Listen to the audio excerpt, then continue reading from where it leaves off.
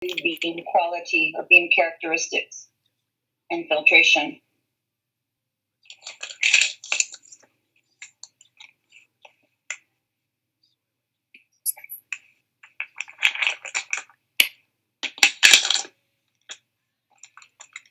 Okay, if you're reading, you should be having some questions. There should be some statements in there that you are just not understanding. This is how I know that you're reading, and it is highly important for you to read before I get to it, because it is the recipe for success for me is you read it, I speak on it, and then you reread it, and it gives you a better understanding of what my expectations are. Okay? So if we're not having any questions from the material, then I am going to start thinking that we are not prepared for this class. And I don't want to think that. Right, Tracy? You're smiling at me? Thank you, Tracy. So, with that being said, y'all need to start having some questions, because I'm not covering the entire 100% of the chapter. I am not. I don't have time for all of it. The bulk of it, the big concepts of it, yes, I do. However, the small, I don't. Okay? But I am definitely available for you to go over it, but you need to bring your questions. Okay? You have to bring your questions. You can't just tell me start over, because that is not going to help us. Okay? So do I have any questions about the material? Miss Laura, I have a question. It was about the two reasons that the tungsten target, or most, what is it? I think it says the tungsten target, most of the photons and BREMs are for two reasons. So I was confused on those two reasons. Read your sentence to me one more time. Oh, well, in the book, it says, in a tungsten target, most of the photons are BREMs for two reasons. So then it gives you the characteristic interactions, the first one, and then it gives you the second reason, which is the filament electron. And in your PowerPoint, and I updated the PowerPoint that you have. And again, like I mentioned on Friday, I'm going to continue to always update my PowerPoints as I try to deliver the information. I love you too. What? Who's that? Speaking.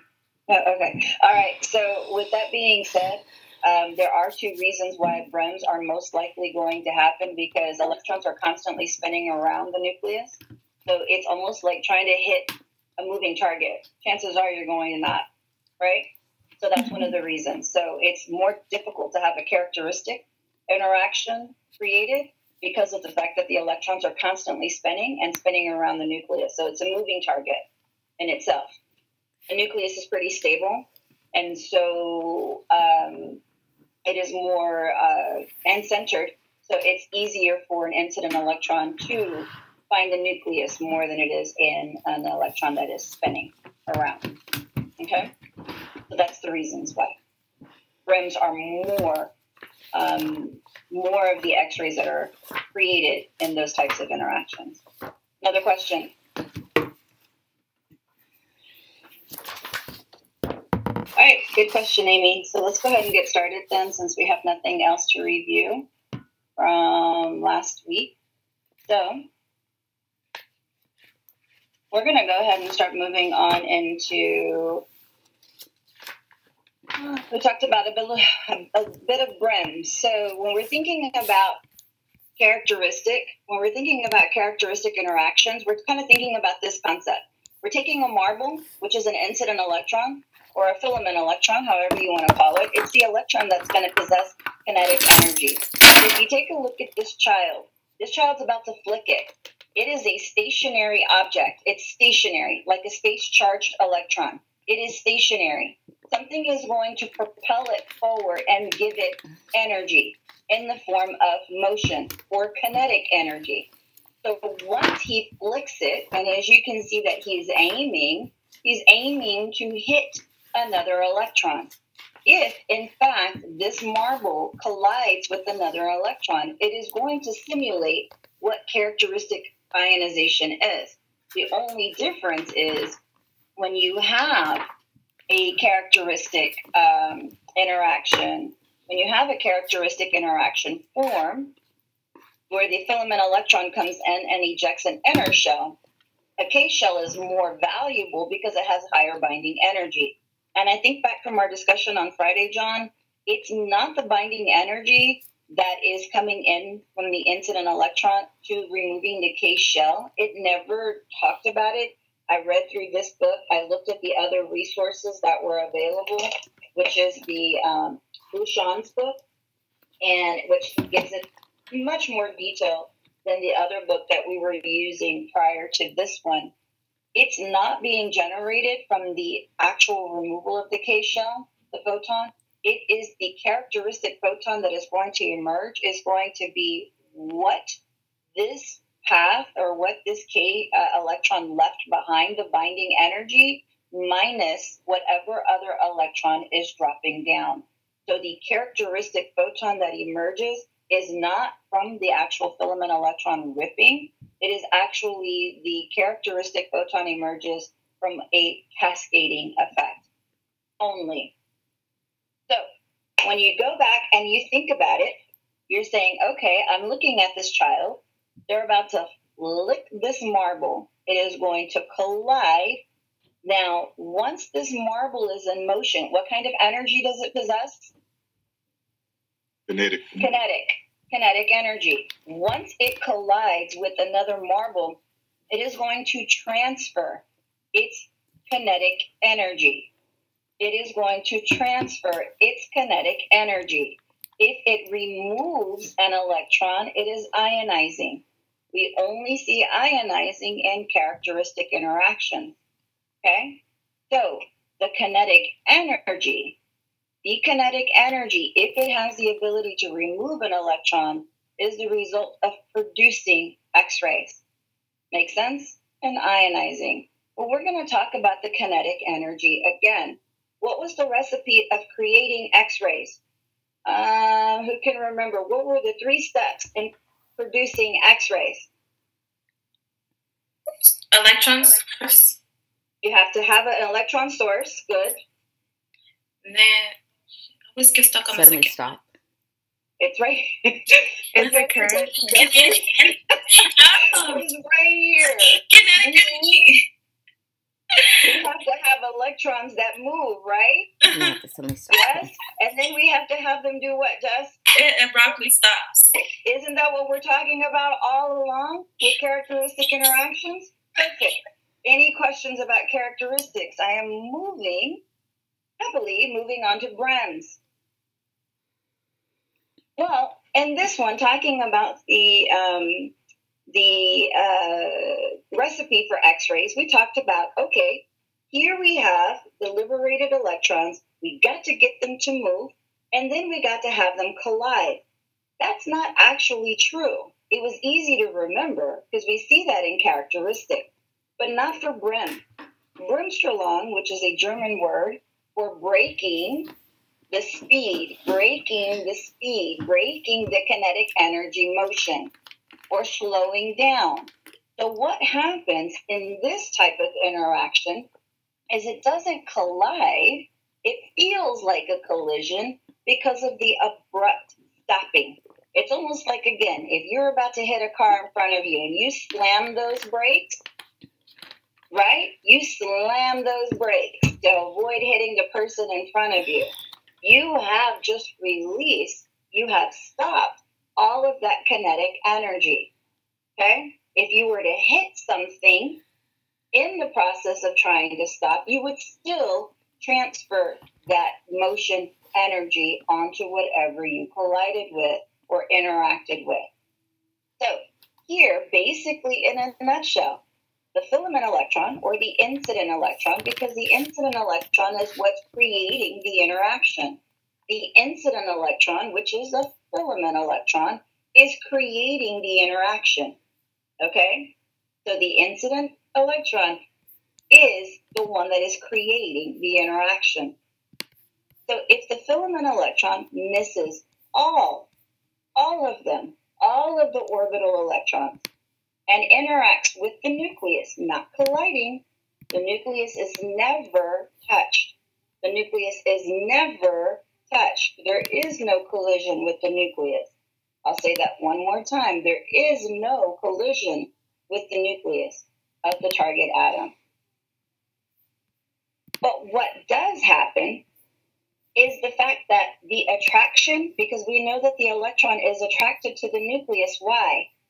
Why is the electron that's in motion attracted to the nucleus?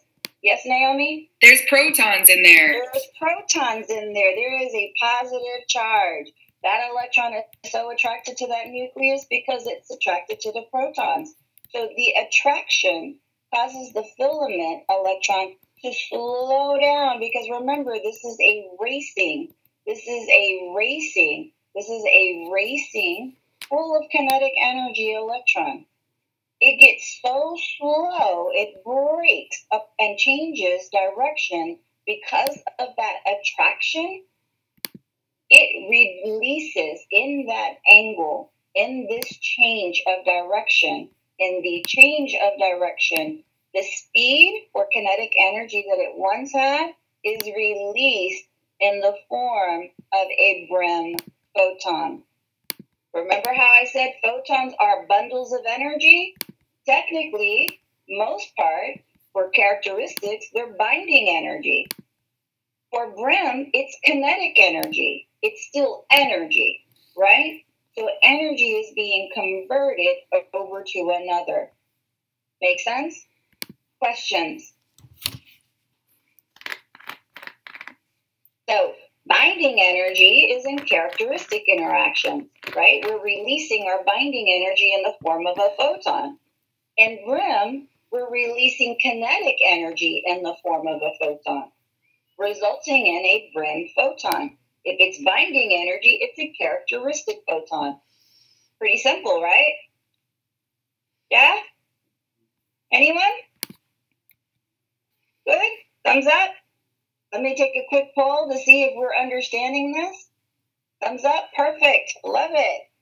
Don't write all of this down because you have it. If you have these numbers on your slide, you're paying more attention to double writing than you are to listening to what I'm saying, because this is important. You have this information. You do. I promise you. Okay? You may not have all my pictures, but you have this information. Okay? All right, so the energy of BREM's photon can be found by subtracting the energy that the filament electron leaves the atom, and so on and so forth. So you're just basically saying, okay, if I have a filament electron that enters an atom, the nucleus surrounding, right, at 100 keV, passes so close to the nucleus and leaves with 30, how much is the BREM photon worth? What's the value of the BREM photon? 70. 100 minus 30. This is simple subtraction. Got it? Yes? Any questions? Will there be questions like this on the exam? Yes.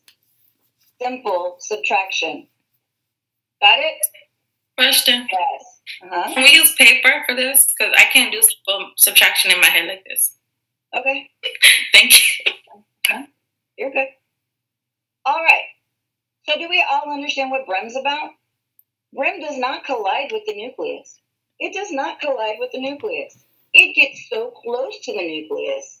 It's so attracted. As it's passing it, it's losing. It's like, it's coming back. Have you ever done that? You seen something and you have to U-turn to come back towards it? With the BREM, what's what the filament electron is doing around BREM. But when they make that quick U-turn, they're dropping a lot of their motion energy, or what we call kinetic energy. Make sense? But there is no collision and there is no ionization in BREM. So here's back to you, Amy. With a tungsten target, most of the photons produced in our X-ray beam, because we're going to get to the X-ray beam, are BREM. Because the electrons are so, we're talking about moving right here. This is what's in red. The filament electron is more likely to miss the orbital electrons because it's constantly moving. Trying to hit a moving target is difficult. But with the characteristic interaction, those only involving the K shell, are important. Even though you may be generating 5 photons, only one is useful. Only one of it is useful. So just because you're generating more photons doesn't mean that they are considered worthy enough to be in the X-ray beam. Make sense? Easy to understand? Any questions here? So here's my star, and this is going to be a kind of a review. This is what we've been talking about. These are the interactions. You do not have this in your slides. So you may want to take a picture, which is going to be easier for you. So instead of writing everything down, okay? So in review, filament electrons must possess kinetic energy, right? Yes, they must possess kinetic energy. When they transfer this kinetic energy on the anode side at the focal spot, the actual focal spot, 3 things will happen. Most commonly, the kinetic energy is not going to be sufficient enough to ionize any orbital electrons, but excite them. Those orbital electrons will absorb their kinetic energy, the kinetic energy from the filament electrons, and get excited. That vibration of excitement is going to be released as a form of thermal energy, heat. Make sense? Questions there?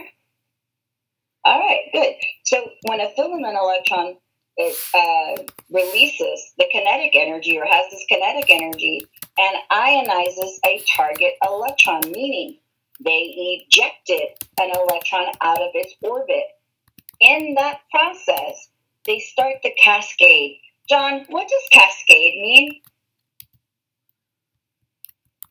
It's the when the electron in an inner shell is knocked out, then by the incident electron, there's all the other ones drop in to fill the void that was left, and they all do it kind of in sequence.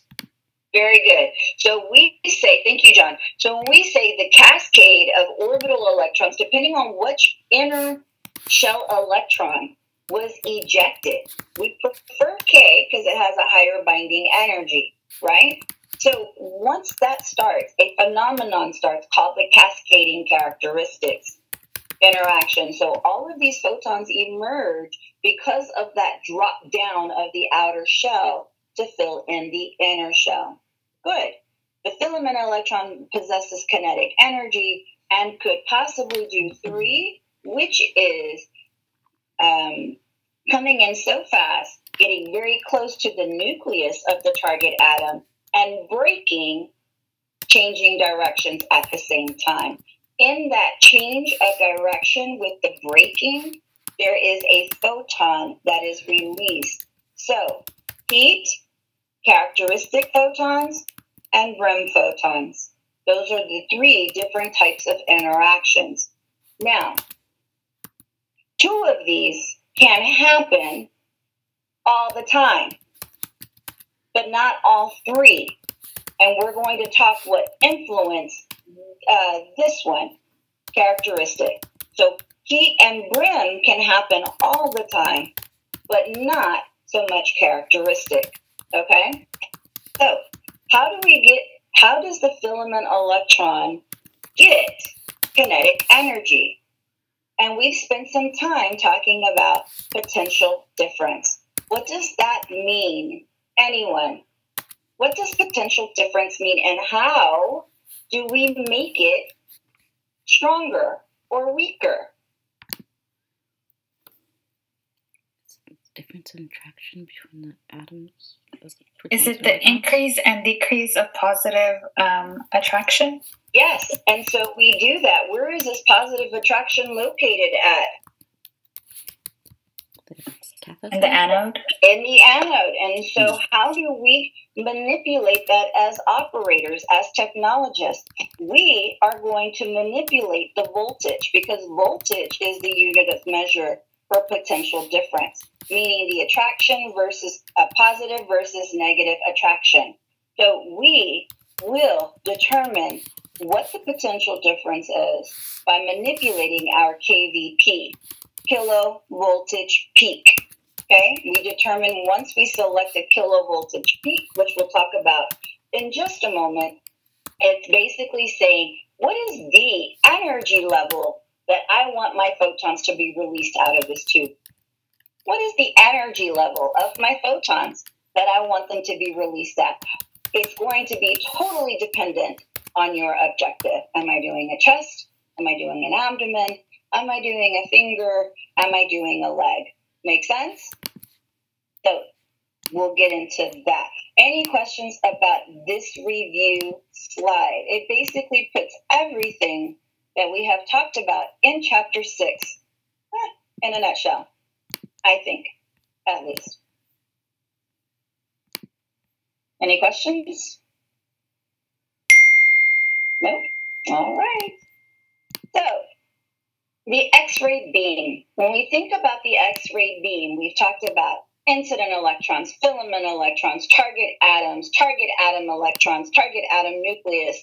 We've talked characteristic photon, rim photon, heat, excitation, ionization. All those words are describing things, right? Now we are at here. We're under the anode. We're passing up the effective focal spot. And once we get out of the effective focal spot, we are here. We are at the X-ray beam. Okay? The X-ray beam is going to have some characteristics about it. Is it a useful beam? Is it a hazardous beam? Is it a weak beam? Is it a strong beam? Okay? And again, we determine what we want out of our X-ray beam by manipulating our factors on the console. Okay? What is the console again? The operating. Yes, Ruth, go ahead. What is the operator console? It's where the exposure factors are controlled. Perfect. That's where the exposure factors are at. That's where the exposure button is at. You may be able to select a focal spot size, which is going to be selecting your filament size, so on and so forth, right? A lot of stuff we have covered in a short amount of time. A lot of stuff. But that operator console, which was learned way back in summer with Miss Bourne, talking about the parts of an X-ray room. Correct? Yes, and then we kind of duplicated it again at chapter 1. So we should all get familiar with an operator console. How many of you have gone out to Aldine? Nobody's gone out to Aldine? Okay, so what does Miss Sharonda say? Does she like you to operate that console? Has she talked to you about going to the console? Go select your KVP, go select your mass? Not yet? Yes. Not yet? Yeah. Well, she's waiting on me. A lot of them are waiting on me. A lot of the clinics are waiting on me to say my juniors should know how to operate that console. They're waiting on me. So this is what we're learning. When to manipulate the KVP, when to manipulate the mass, right? When to manipulate MA over time, when to increase time over MA. So they're waiting on me, okay? At the end of this semester, we should be a little bit more familiar with the console, okay? So I'll let Candy know and Diego know and Kim know and Sharonda know and she's the sweetest, Lorena and Demetria. Let them know that y'all are ready for the console operations. Got it? So pay attention so that we can make sure that you start to have the ability to apply what you're learning. Make sense? Questions before we get into the X-ray beam?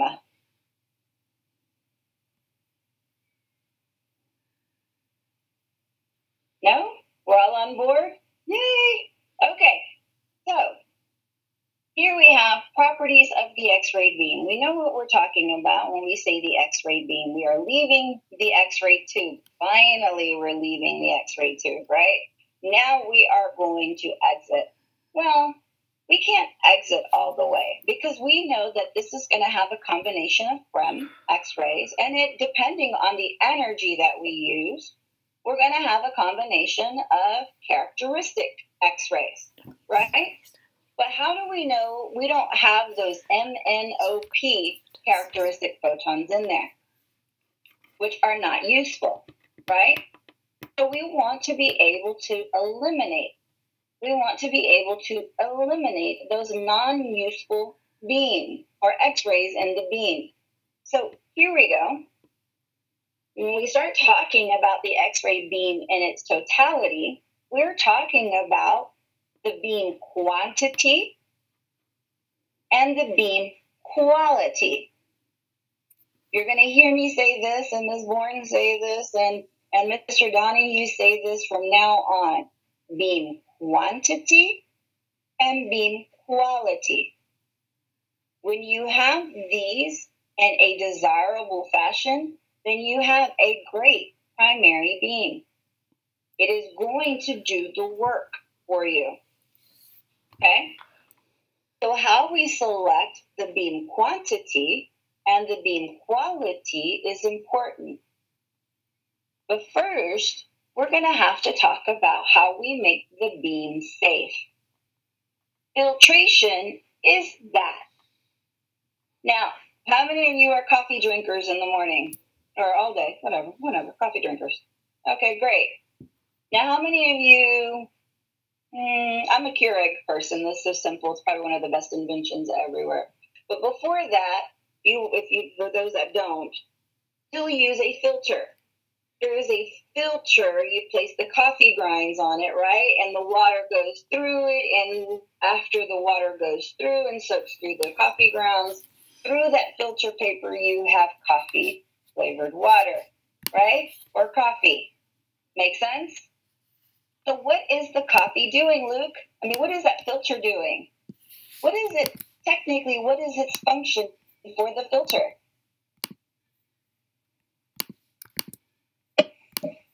To help, to keep out some materials and to keep in what we want.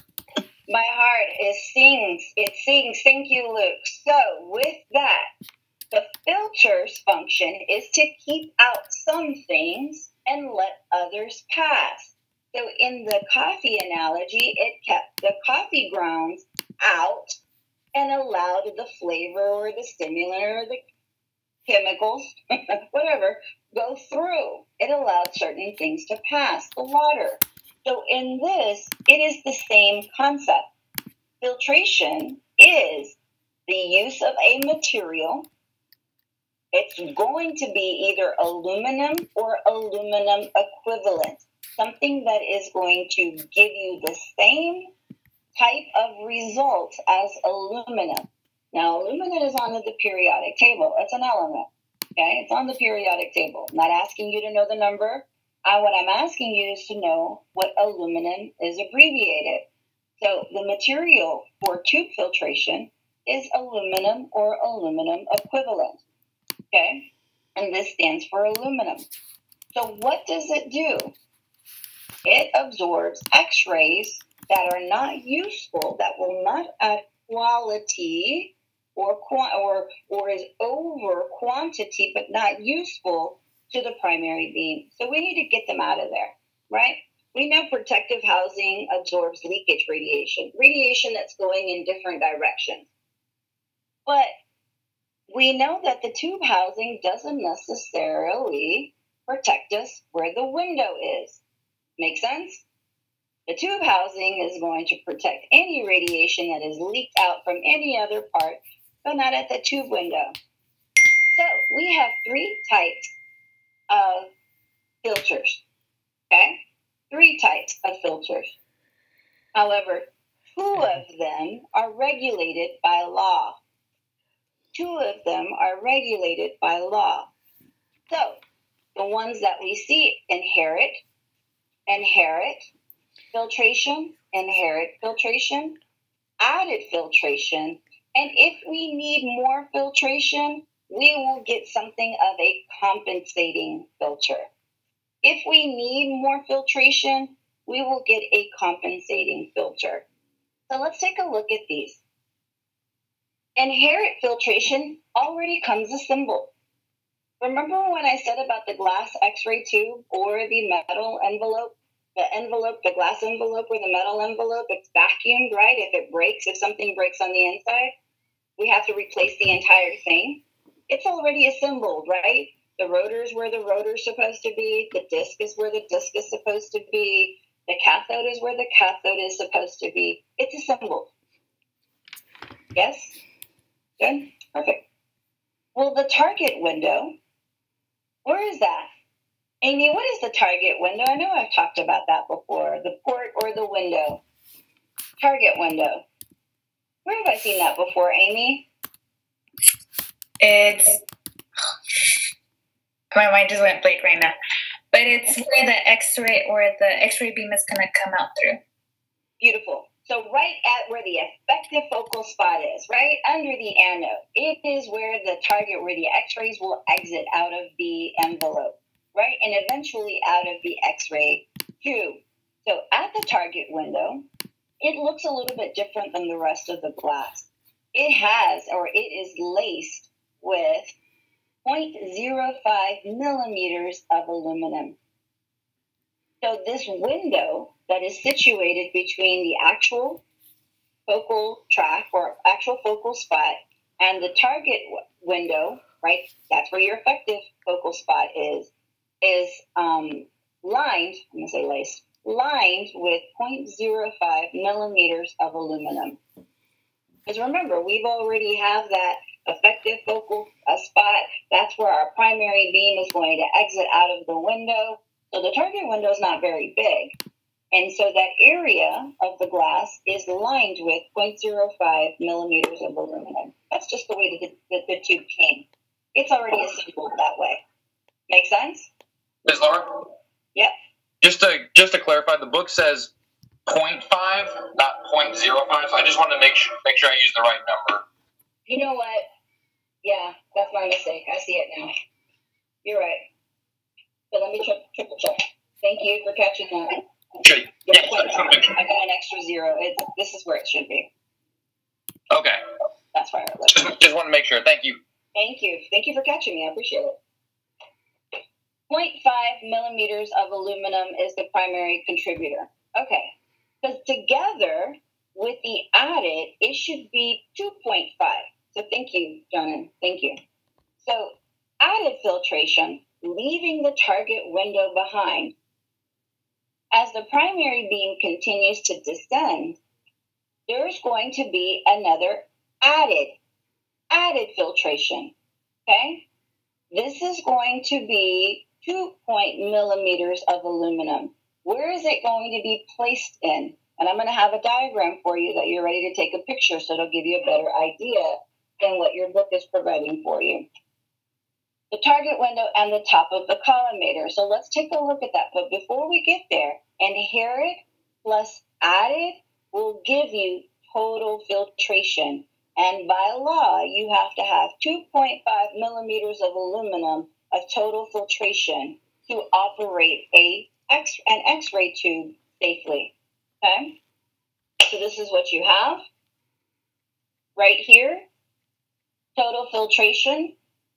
Here we have the port window or the target window. Right here, it is already lined with 0.5 millimeters of aluminum. We add another thin layer of aluminum, which is about 1 millimeters of aluminum. And right here is our collimator assembly. So you can just imagine when you're doing the knobs, when you're turning the knobs for collimation, this is what it kind of looks like on the inside. There is a light bulb, and we all see the light, right? We all turn on the light. Some of us turn it on more than others, but we turn on the light, okay? So the light bulb is off to the side. Here, we're directing that light to a mirror. The mirror is also providing filtration. So here's the primary beam, it has now gone through one layer, 0.5 millimeters of aluminum at the target window, another layer of aluminum, 1 millimeter of aluminum, and then again through the collimator mirror, for a total of 2.5 millimeters of aluminum. That is considered total filtration. Inherent filtration plus added filtration, and most of the time the mirror does get included, if considering the collimator assembly, does get included with the added filtration for a total of 2.5 millimeters of aluminum.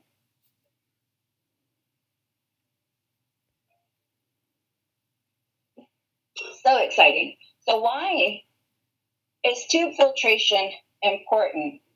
We're going to get to that. These, I want to just, because we want to go and remove some of those rays, but compensating filters. Now, these are voluntary. These are voluntary. Compensating filters are voluntary. You need it, whatever, they're exam dependent. Many of you probably haven't seen a compensating filter being used. A lot of them are already stored inside of the X-ray tube. I know that many of you may see, how many of you have seen a scoliosis series at Bone Clinic at Bentov? Scoliosis series where they stand up and they'll kind of, not yet? Okay. Sometimes they'll put like pads or something, and that's just a radio opaque object to absorb. Compensating filters behave a little bit different. They still filter.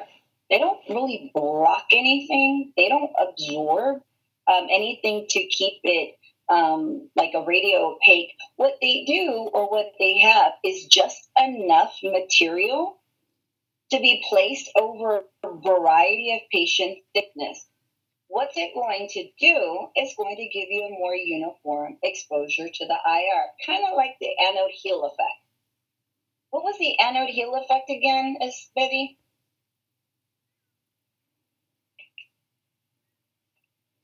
It's how much, like, the way I remember it's like the thinner the patient, the thinner like we use the thin to thin. Yes.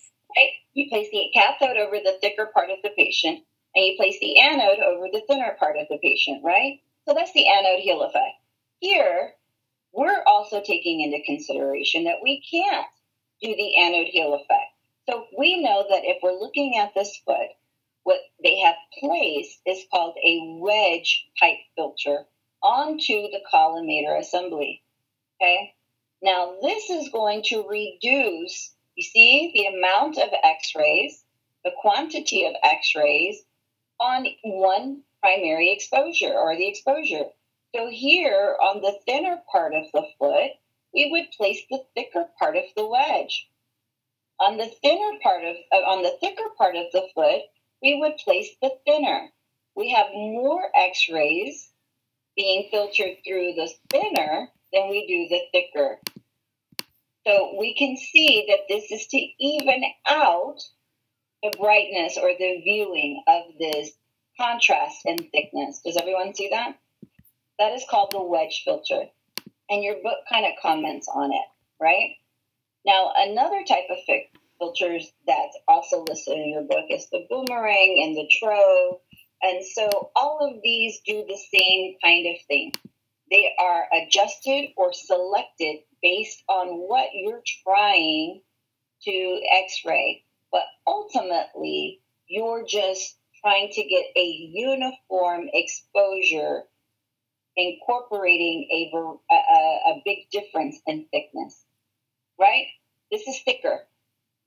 Does everyone see that the skin in the top part of the foot is thicker than it is the toes? So we want to minimize the amount of X-ray exposure on the toes and maximize our X-ray exposure on the foot, the calcaneus. Make sense? So that way we have a better viewing of the types of X-rays. So here is another example. Here's the wedge. X-rays of the primary beam are coming in. They're exiting of the collimator assembly. Right at the wedge, the thicker part, less X-rays. At the thinner part, more X-rays, right? The TRO is just another type of X-ray compensating filter, where you want to minimize on the outside and you want to have more penetration on the inside or more X-rays. Are there any questions about compensating filters? They are voluntary. They are not required by the FDA. They are not required by law. However, inherent and added filtration to create a total filtration of 2.5 millimeters of aluminum is required by law. Any questions there? So why is filtration so important? Why is filtration so important? Because we want to remove what? To control the radiation that's coming out of the window, the port, the X-rays. To make it a stronger beam or to make it a weaker beam? What is it? What are we going to do with the filtration? What are we weeding out? The weaker ones. We want the weak photons removed from our primary beam, because if we don't, we are going to expose the patient, right? And what is the exposure to the patient? Are these SIs or is this traditional? Are these SI units or are these traditional? SI. SI. So the gray is going to be the unit of measure for what? Bring it back to chapter 1. Patient dose. Now, rad is traditional. Gray is going to be the unit of measure for what? Patient dose. Patient dose. Sievert is going to be the unit of measure for what? Occupational. Occupational dose. Beautiful. Coulombs per kilogram is going to be the unit of measure for what? Radioactivity. In the room. So if we do not incorporate filtration, then this affects all of this, doesn't it? Not just the patient, but the occupational worker, and then the room itself. Anybody else in the room. Make sense? Don't forget these. We're done with filtration. Any questions on filtration?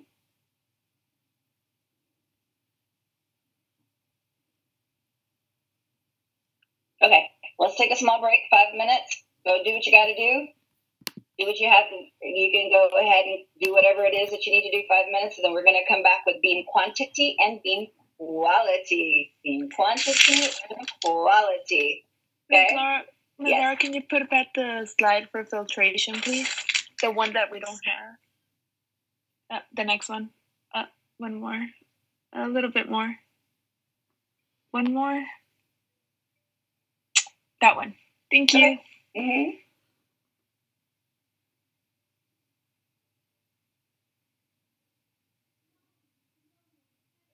So, Ms. Laura, is the 2.5, is that just the minimum standard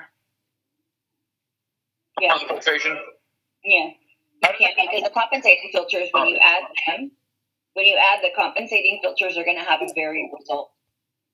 Okay. How does that factor in with, like, when we get a little bit further here, the half value layer? Yeah. Because I see that's, the filtration for that is 3 to 5? Right, but the half value layer is a way of measuring the quality of your beam. Now, this is just talking about whether it's tube filtration and half value layers shouldn't get confused. Even though you're talking about a material that is absorbing, but the whole purpose is different. When you're using one to weed out the weak photons, you know what I mean? Yeah. That is your tube filtration, and your minimum requirement by law that you must have as a safety standard on your general tubes is 2.5.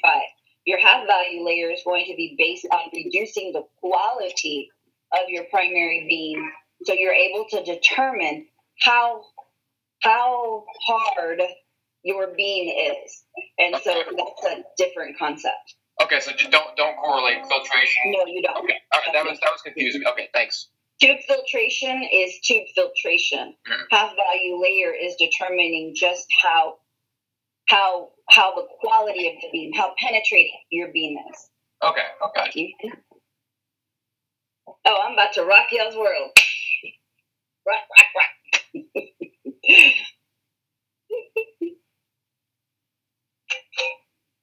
How many of you find it interesting? You like it, Jonan? Well, thank you, Betty. It's interesting to see the science work, and even though you've been exposing people for some time now, 6 months. No, 2 months. I'm thinking somewhere. Yeah, it's awesome to know what is happening inside the tube, and you guys have in a relatively short time have come across a long way, a lot of information.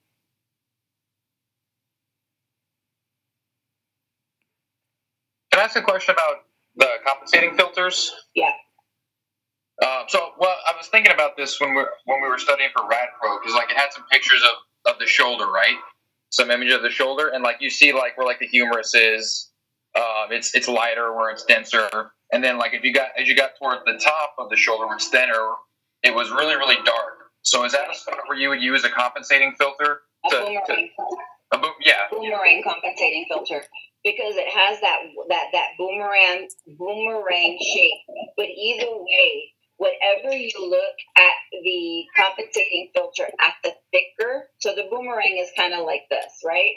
So that would make sense. You place the shoulder there and the boomerang, at least to the top of the collimator or above the patient, so that they're able to absorb all those excess x-rays that are easily going to pass through the tissue.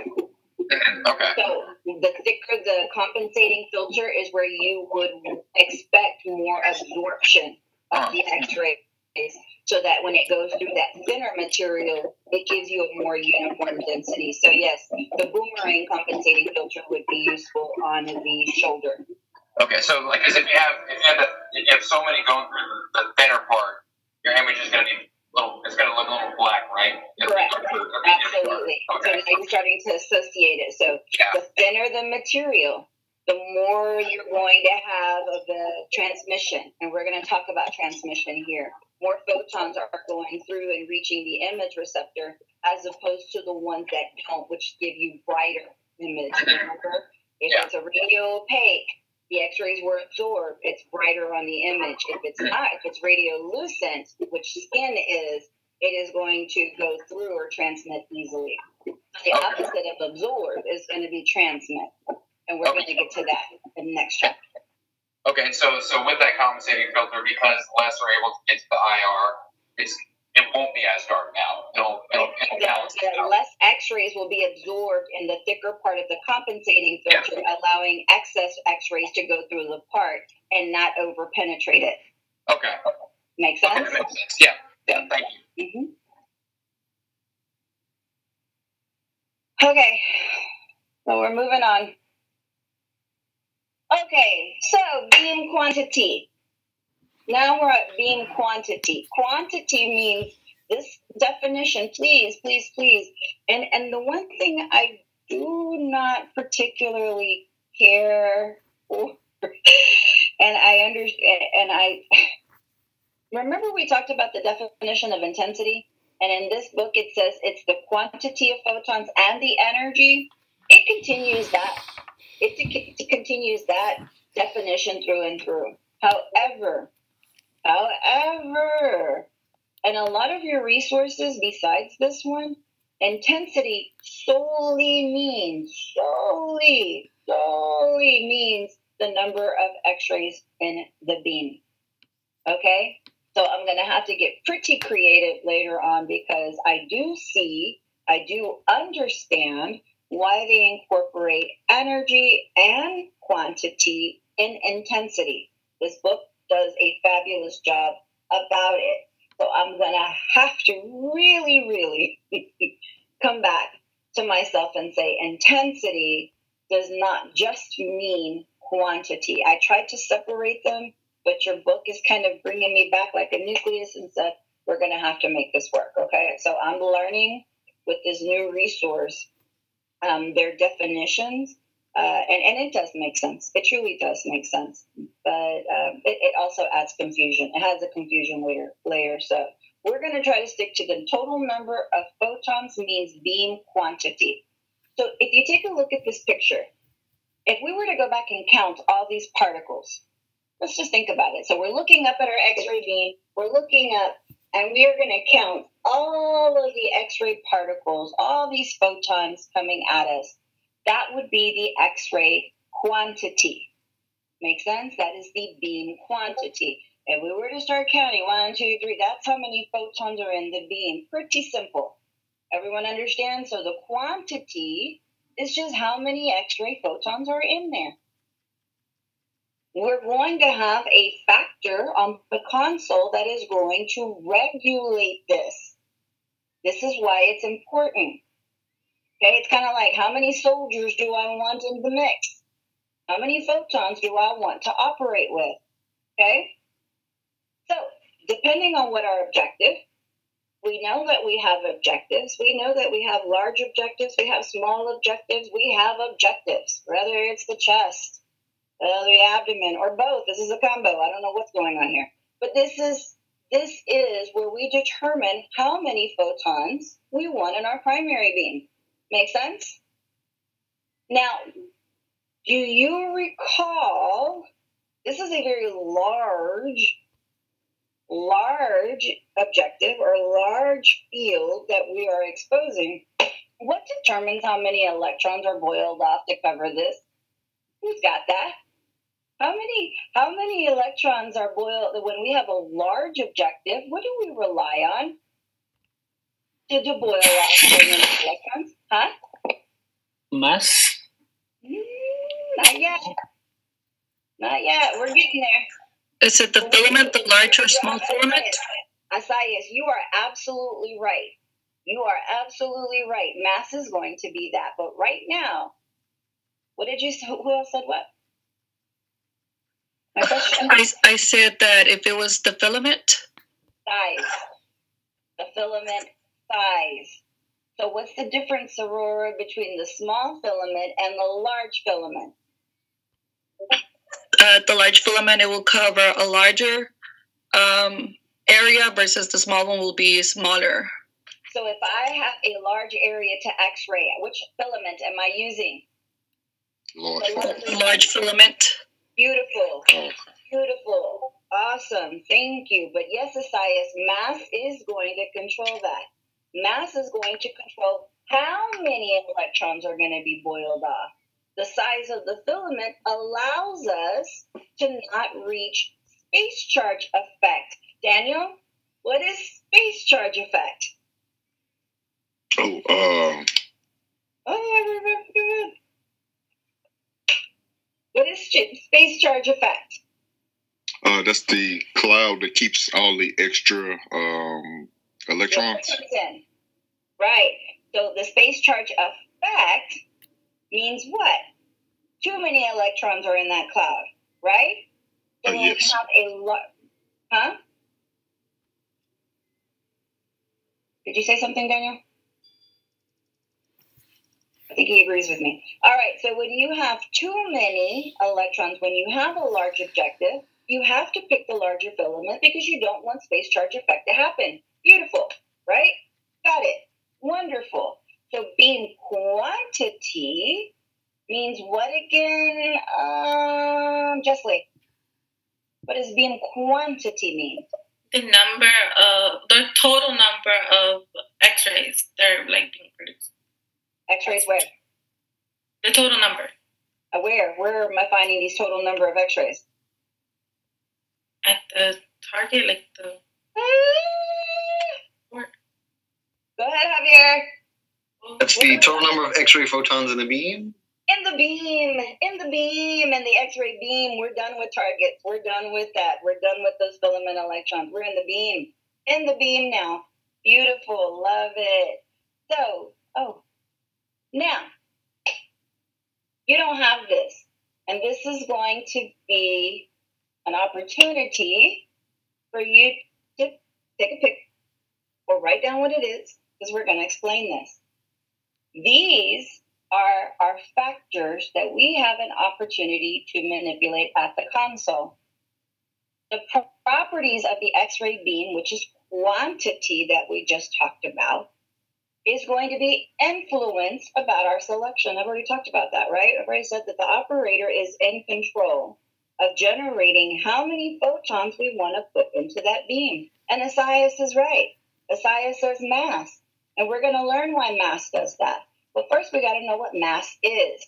Mass stands for milliampere times second. So the S is for second. The MA is for milliampere, or amperage.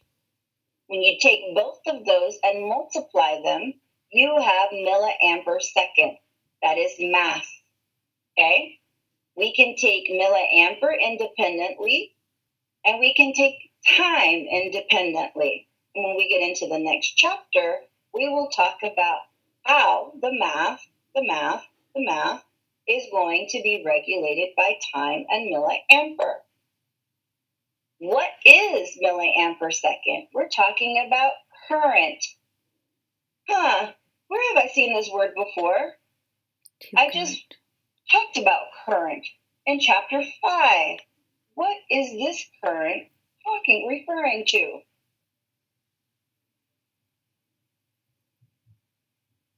Kinetic energy. Well, yeah, it's kinetic energy, but it's specific because kinetic energy can belong to a lot of things, and we know that that's the filament electrons. But tell me, what is milliamperage is going to measure current? Yes, it's the kinetic energy of the flowing electrons, but the current we're talking about is just that. Flowing electrons make tube current. The flowing electrons make tube current. What does current mean? What does current mean? Current means flowing electrons. Let's write that down. You with me, Luke? Thank you. Current is a flowing of electrons. So milliampere and second is going to measure my tube current. Here we have voltage. We know what voltage does. We've talked about voltage. So we have a kilo or thousands, volt, which is our unit measure of what? Potential difference. Peak is where the superior most top selection we're going to give. If I select 100 kVp, my energy of the photons will not exceed that peak. If I select 75 kVp, the energy of my photons will not exceed 75 keV. It won't. If I select 30 kVp, what's the highest my energy is going to be in keV?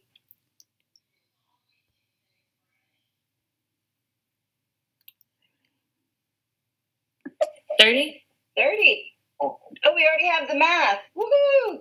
Good job, guys. Good job. So KVP, or the peak, is what we set. We will determine why we need to set 100 versus 30. And by the way, guys, I'm not sure if your book has already said it. Our diagnostic range, what we use in x-rays, will never go beyond, it's 30 to 150 kVp. According to the previous resource. But they kind of vary a little bit from resource to resource. It will never go above what, I'm sorry? 30 to 150 kVp. 30 to 150 kVp. 30 to 150 kVp. So, mass, or milliamperes second, is going to measure our current. What current? Tube current. kVp setting, we're going to set the top voltage of attraction for our tube. Okay? And we can do that at the operator console. So, beam quantity is affected by what we select on the operator console. Quantity does have an effect by other items. However, the number one contributor to affecting how many X-ray photons we put into the beam is mass. And we can select it. Here we have MA. Here we have time, or we can put mass together. So the number one, or the primary factor, the primary technical factor, I'll put it that way, the technical factor that an operator can use is mass to affect our beam quantity.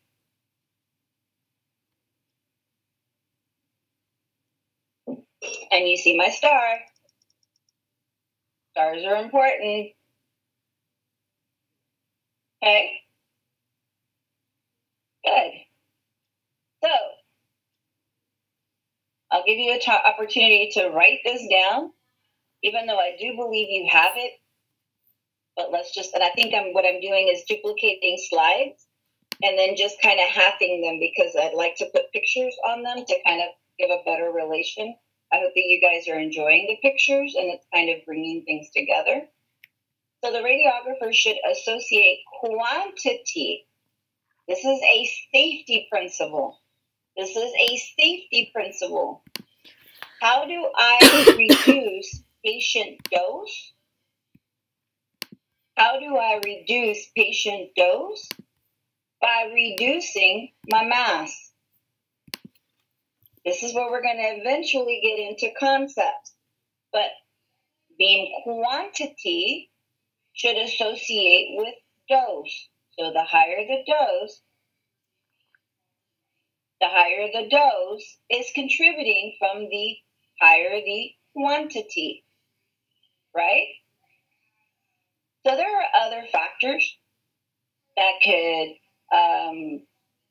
contribute to dose. Mass is not the only one. So when adjustments in quantity are desired, you must control your mass. You must vary your mass. Yes. Sharon's trying to get back into the class. Sharon's on already. I'm here. Yeah. Oh, okay. Fine. Thank you, guys. I see her. She's there. Okay. Any questions? None? Okay. Let's move forward then. Let's get on to looking at this image. Now, the top row of images is basically film. The lower row, Mr. Alicia, are you with me? Yes, ma'am. Thank you. All right, so the lower row is digital. Can you see what the differences are? Can you tell the variance of what the differences are, and who wants to speak on it?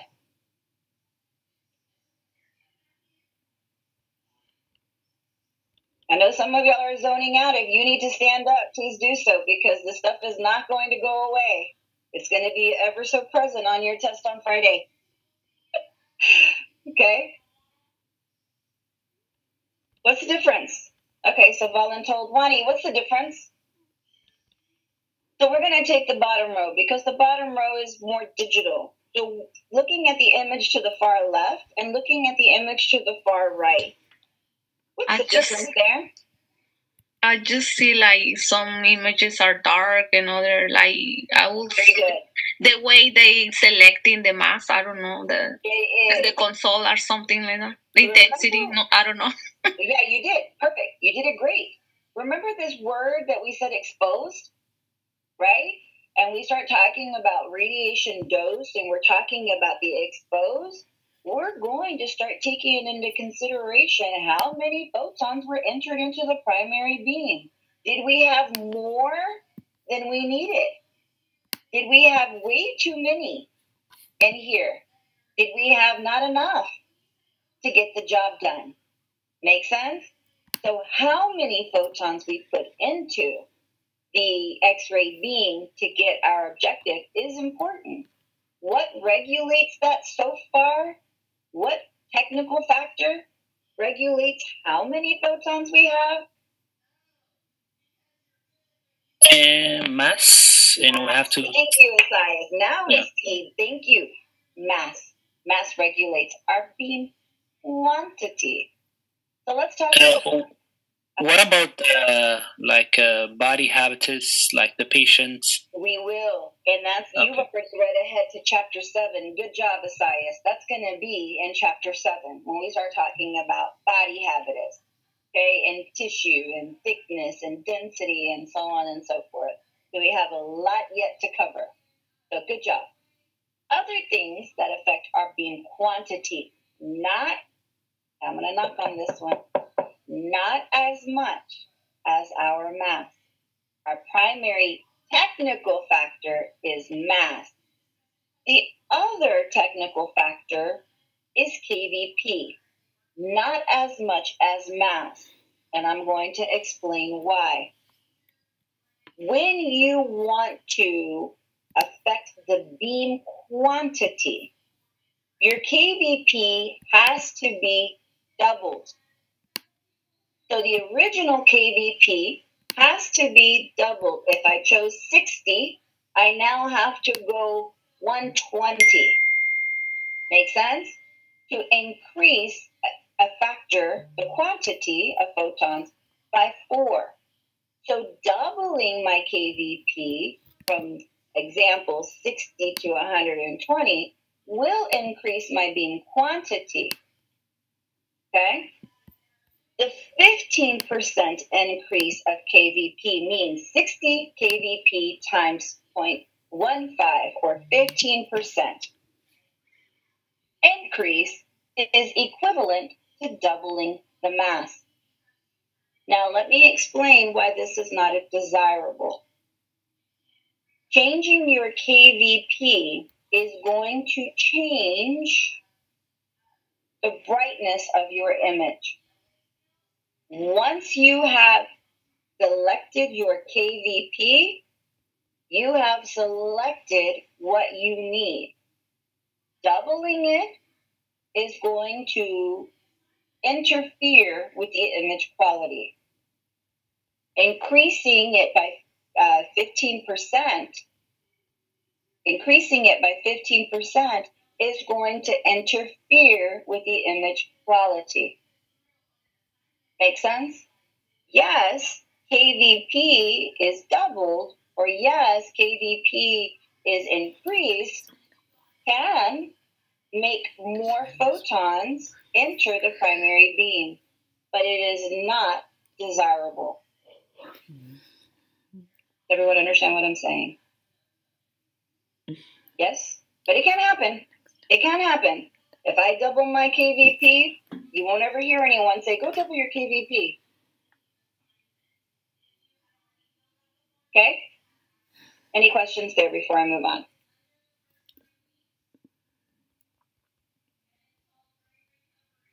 No? Okay. Good. Beam quantity can strongly be affected, and this is just what I'm talking about, by kVp, because what does kVp do? What does kVp regulate? It says it all right here. kVp, changing kVp changes the kinetic energy of the filament electron and makes them flow faster. It makes more interactions likely happen, right? The higher the kVp, the more likely you're going to have characteristic interactions.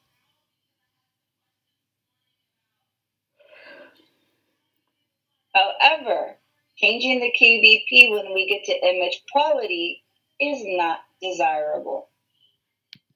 So to really manipulate beam quantity, we must manipulate which factor? Which technical factor?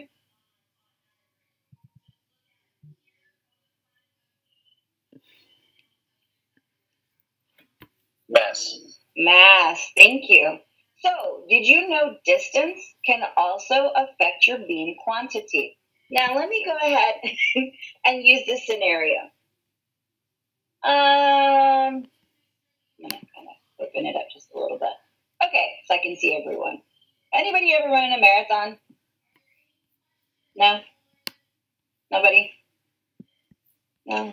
Okay. How many of you were in high school and y'all were told to run, and then some were running faster, and then some were running slower, and then just some just stopped running and just walked it because they were going to hyperventilate and pass out? Right? Yeah, Jessie, you're laughing, so you were the one, right? They carried you across the finish line. Got it. So, when you think about it, and we're boiling off all those electrons, they have a lot of potential, right? They have a lot of potential. They're going to start off like those marathon runners, okay? They're going to start off like those, what the gym coach told you, you're going to run quarter of a mile, right? And if you had to run at a constant speed, guess what? The farther the distance, the chance that you didn't finish. Make sense? Yes? The farther the distance, the chances are that you didn't finish. You exhausted all of your energy coming out of the gate. And so you're like, I can't do it anymore. I'm done. Right? I've expended all my energy. Make sense? Same concept. Distance. The farther the distance, the less the photons reach it, depending on the energy they have. Make sense? So kind of like you, put yourself as that photon. I was given this amount of energy, but my distance keeps going further and further and further away. I give up. I'm done. Right? It's a wrap for me. So here we have, and that's called a law. I'm glad you enjoyed the story. So beam quantity can be affected by distance. This is called the inverse square law, and we're going to take a look at it, okay? And I'm going to send you some math problems so we can open up on Wednesday with some math problems. This is where the intensity of the beam, here's that word intensity, but we're talking about the quantity and energy of the beam, is inversely proportional to the square of the distance. What does that mean? Well, there is my distance, number one, and I increase the distance to back here. So my source is released. Here's my photons. If they travel to this distance, I have one entire dose. Let's just say dose equals 1, right? But I moved or increased the distance by twice the distance, and I only have 1/4 of the dose.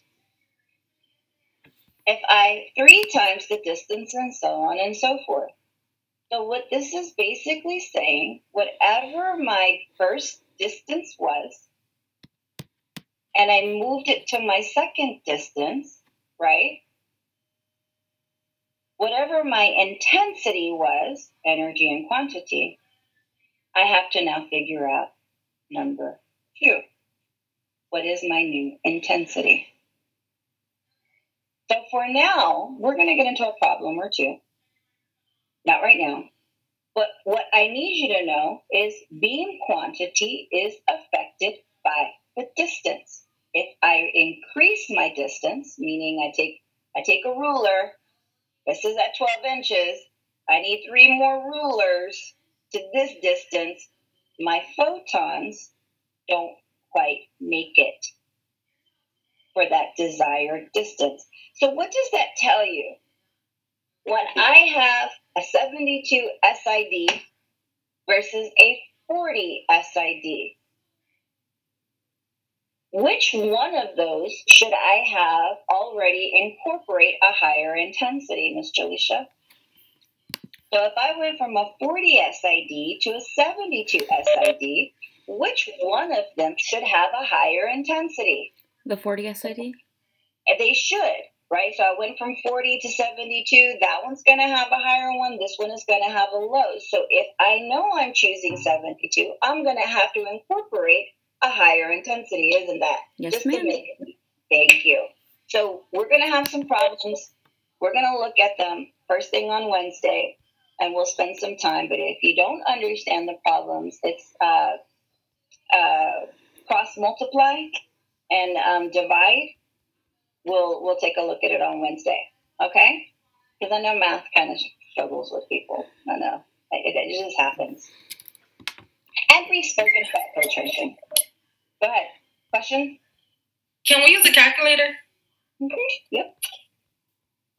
Absolutely. You don't want to do it on paper now? Okay. Yeah, calculator works. Thank you. Uh-huh. So, now filtration. We've already talked about filtration. We know that filtration is going to reduce our photon count. How again? How does filtration reduce our photon count? Gets rid of the weak X-rays, the weak photons. There you go. They weed out the weak, as one teacher used to say. Weed out the weak. All right, perfect. So, I love charts. Gosh, I love charts. I love charts. So, going back, this is a review. Factors affecting beam quantity. They haven't even talked about beam quality yet. Beam quantity. If we increase, because this is telling you what's happening, if we increase in either of these variables, it's saying what effect is going to happen on beam quantity. Please pay attention to this, because if you look at your registry outline, it incorporates this stuff in chart form. So again, if we increase any of these variables, what effect happens on beam quantity? So, increasing mass, what is going to have on beam quantity? How many photons will we add to the beam? It increases, right? Yep, good. KVP. If we double our KVP or increase it by 15%, we also know that we have an increase in beam quantity. If we increase our distance, what happens to our beam quantity? Goes down. And then what happens when we increase our tube filtration? It goes down. Okay, so talk to me. Talk to me here. Can y'all still hear me? Because I know about after an hour this thing goes out. So talk to me. You guys have to talk. You guys have to say, Millara, you lost me a hello today. I just could not wake up. I hope that's not the case. You can chat privately. I won't tell your secret. But y'all have to understand everything that we just covered over beam quantity is on this chart and why we covered it, why it results in this. I will give you charts. I will ask you to fill in the blank. I'm known for just having increase, decrease, or no change.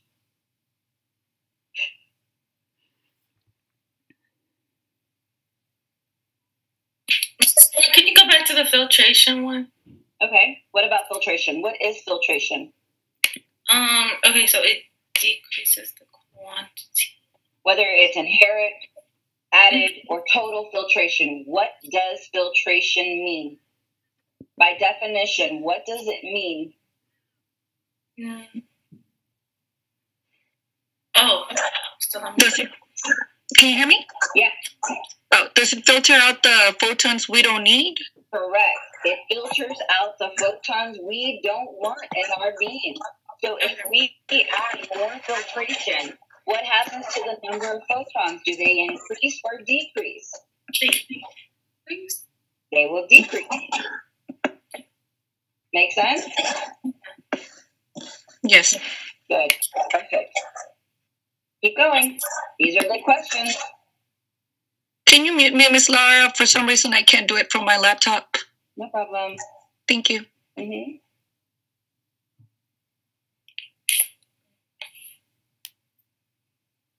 Oh my gosh, just did this tripping.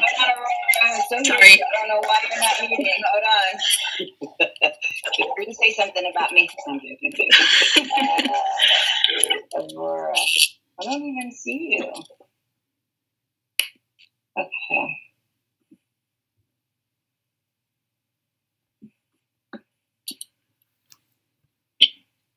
I think I probably tapped it so many times. It's not showing me. It's not showing me. Hold on. There we go. Okay, you're good. Now, can you still talk to me? Because I'm muted you and you're still... Okay. All right. I think I can still hear you, or it won't let me mute you. Any other questions? Miss Laura, can you go back to the beam quantity? I got lost when you started talking about if the KVP is doubled and the intensity, and then how you... So KVP is a technical variable. Remember when I showed you this slide right here, these are the ones that we have an opportunity to select. There's much more on the console. So let's take a look at the console. See that KV? And over here we have mass. So we're able to select them, right? But we know that if we want to control beam quantity, mass is going to be the one technical factor that is going to control best, okay? However, when we look at KVP can affect the number of photons we put into the beam. But we have to do something extreme because it's not just about selecting KV.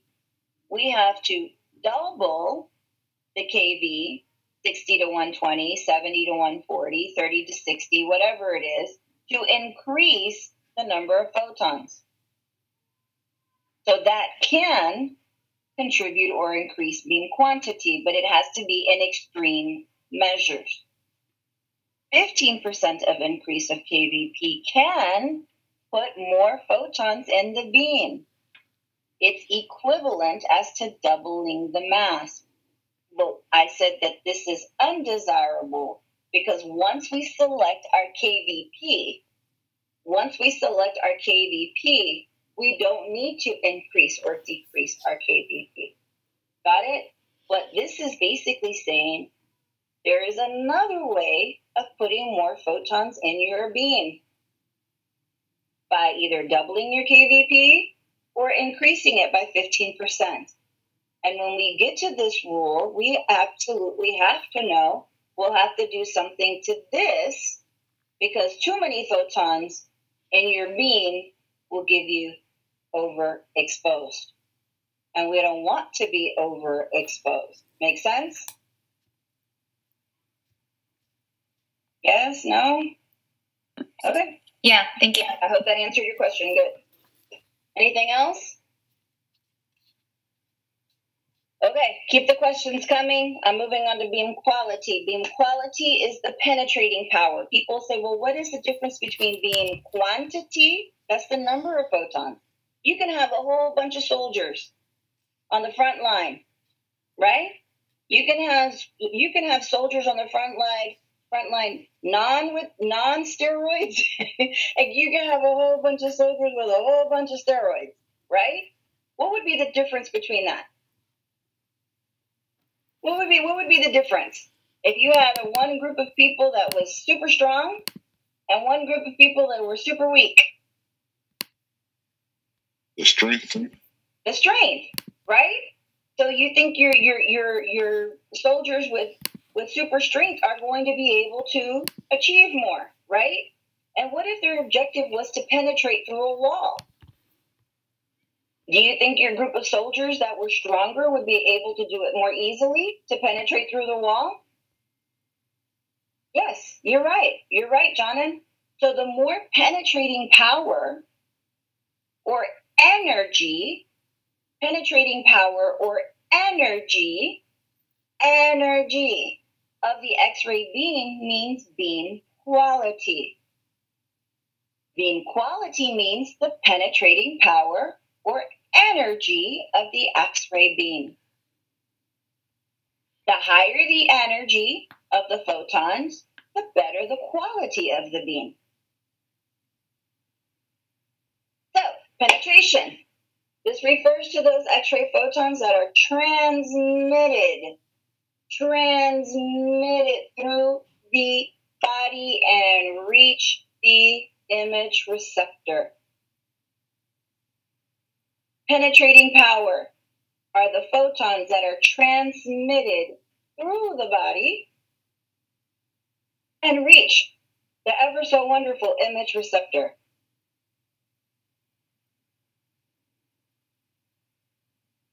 We know that some photons don't make it to the image receptor. They get absorbed, right? Bone, they interacted with bone and bone absorbed it. Some photons reach the image receptor and they create that dark shade. Remember we talked about radiopaque and radiolucent appearance. Radiopaque is going to give you a what kind of image? What kind of image is radiopaque going to give you? White. White. Yes, it's going to give you white.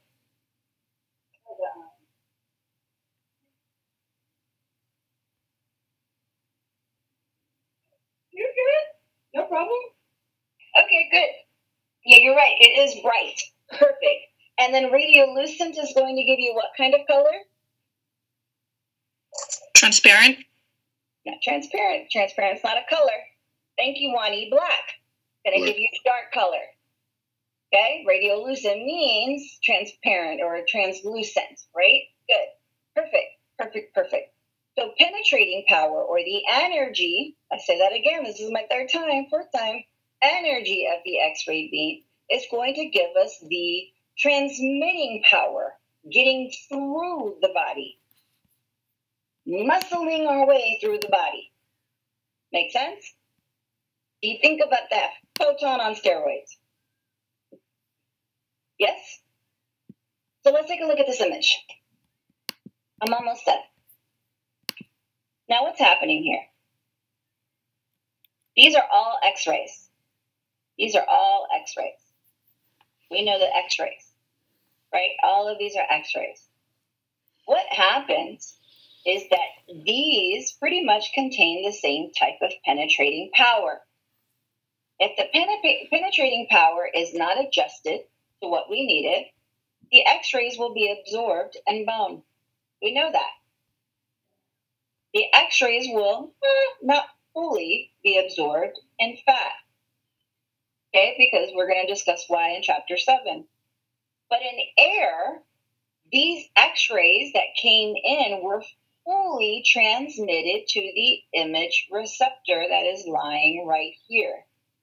So because this X-ray does not get deposited onto an image receptor, this section is going to be white, this section is going to be white, this section is going to be white, and so on and so forth.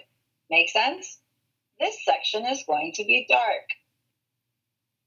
So the more we want our X-rays to penetrate through the body, we have to do something to give them more energy to do so. Make sense? And that is going to be, my friends, ladies and gentlemen, KVP. KVP is going to regulate the quality of the beam. KVP is going to regulate the quality of the beam. KVP is going to regulate how much it can penetrate. The photons can penetrate through the body. So I'm going to stop here The two main things that I went over today, I know I went over a lot. The technical factors that affect beam quantity, Jonan. The technical factor that affects beam quantity. Mass. Good. Sharon, the technical factor that affects beam quality. KVP. Woo! Guys, that is awesome. So please go over this material. It does not get, it gets easier the more you read it. Okay, but you have to allow yourself some time to read it so that it can start to flow. Okay? Memorizing it, no bueno. None. It's about concepts. It's about understanding, okay? And then from there, we'll get into emission spectrum. Okay? It's a little easier to understand. It looks more complicated, but it's actually a little bit easier. Okay? I'm going to send y'all some math problems, and I know I have the PowerPoints for Chapter 4. I'm just kind of cleaning them up a little bit, redefining what we want, what is essential to go over. And so I'll have both of some math problems for you today and a PowerPoint for you. Fair enough? Everyone can still hear me? Yay!